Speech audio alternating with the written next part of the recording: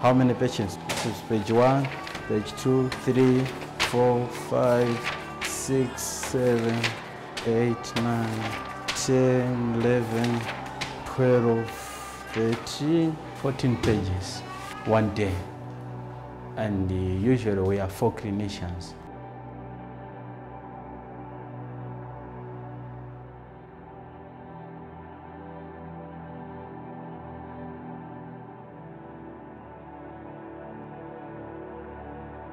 In this setting, with limited healthcare resources, limited human resources for health, one physician for about every 50,000 of population, no shortage of problems to solve.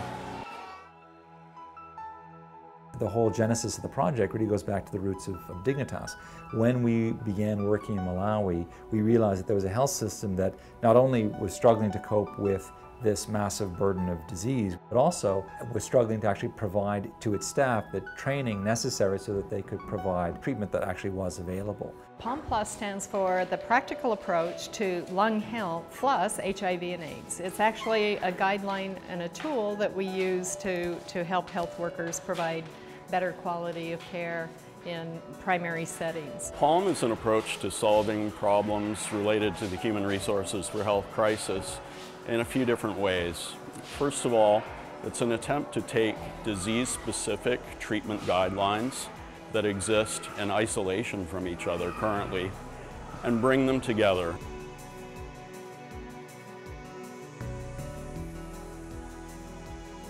Symptoms, he's coughing for more than 2 weeks.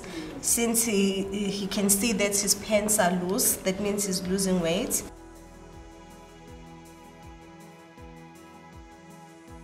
We developed this in conjunction with partners, both locally in Malawi and internationally in South Africa and elsewhere. We developed a very innovative tool, which is a set of clinical guidelines, which simplifies existing national guidelines in Malawi. What we've done is taken these guidelines that are, in many cases, large volumes, hundreds of pages, and inconsistent between each other in some cases, and weave them together into an algorithmic, graphically presented guideline, very easy to follow and easy for the care providers to take into their daily practice and use it to treat people. And we take them directly to the healthcare workers in the settings where they work, in the rural parts of Malawi, and train them directly on site.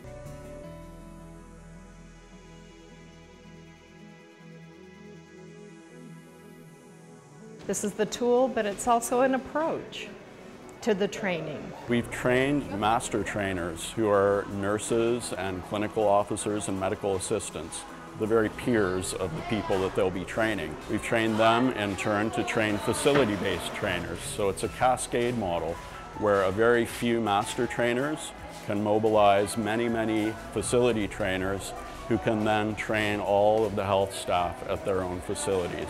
This is called the educational outreach model of training, and it's been rigorously tested, scientifically validated as an effective means of training, and we're implementing it now in Zomba. If you're providing clinical service in a health center in Zomba district, we're going to train you in the STAT-PALM guidelines. We have helped her with the treatment of AVD, which is abdominal vaginal discharge. We have advised our clients symptom oriented, which means if you are having a headache, you just go to the page for headache and you can see everything there and you help your patient. If someone presents with a cough, then the care provider can look at the algorithmic guideline and know step by step what questions to ask, what to look for. The care provider isn't just going to think in terms of tuberculosis. They're going to know to ask questions related to HIV status. They're going to know to send someone for an HIV test if that's indicated. If you have got a big population which is getting tested and knowing their results, which means people, they can change their behavior. PALM right now in Zomba is being tested through a randomized controlled trial supported by IDRC and other agencies of the Government of Canada. The pilot study, we have intervention sites and we have control sites. These are the intervention sites, which are 14. Zomba has a total of 31 health center or health facilities. Half of these sites, the intervention sites, are getting the PALM training early. And then we're looking for differences in health outcomes between the PALM sites and the control sites. If our results and evidence shows anything of what the South African PALSA Plus, we should be seeing significant changes. We believe this is really going to result in not only better patient care, but actually better staff satisfaction, better staff capacity, and ultimately a stronger healthcare system.